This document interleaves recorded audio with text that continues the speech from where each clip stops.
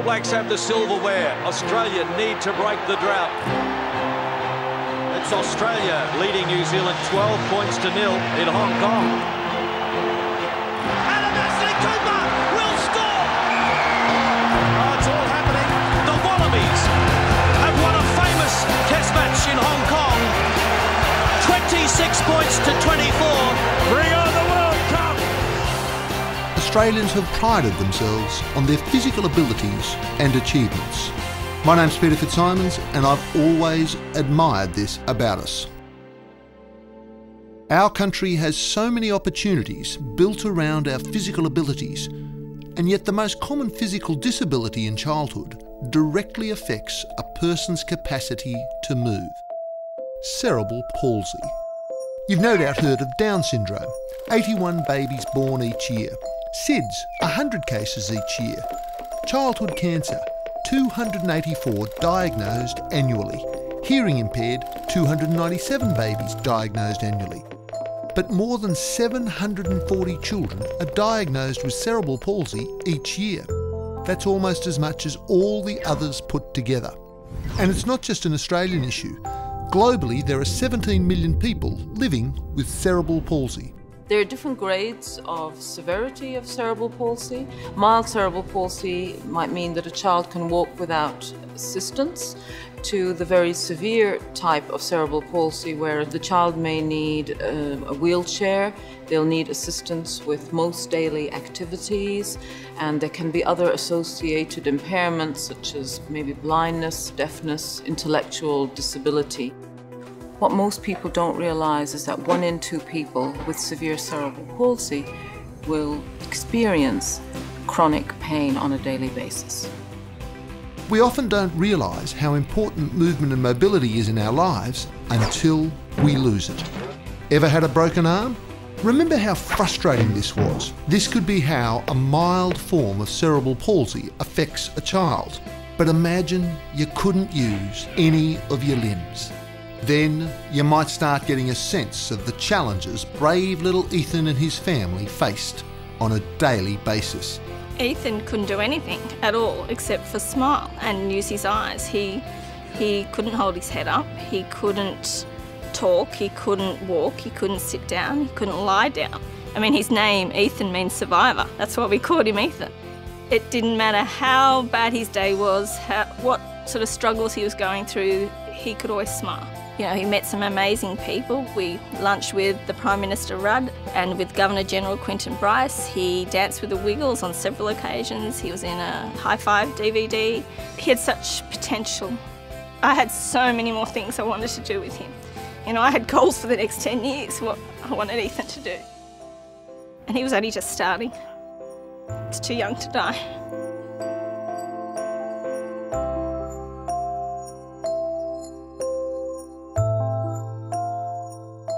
He was everything to me, and it's left a huge hole in our life, particularly mine.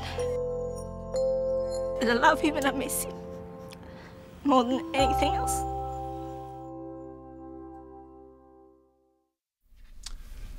With so much at stake and so many affected, you'd be forgiven for asking what's happening to prevent it and find a cure.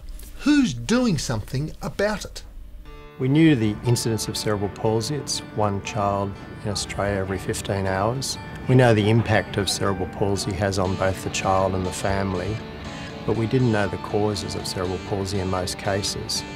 When we went around the world and looked at what was being done, there were some great pockets of research happening, but they weren't joining the dots. We needed to facilitate international collaboration into cerebral palsy.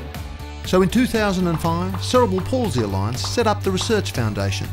Its intention was to coordinate a super team across the globe, a team spanning different fields of expertise, and it was unparalleled in its approach, providing desperately needed grant funding to the best researchers, both in Australia and around the world. And the results are speaking for themselves. The major achievements to date have been the establishment of the Australian Cerebral Palsy Register. This is the largest data set on individuals living with cerebral palsy, and this underpins and facilitates the groundbreaking research that we're doing.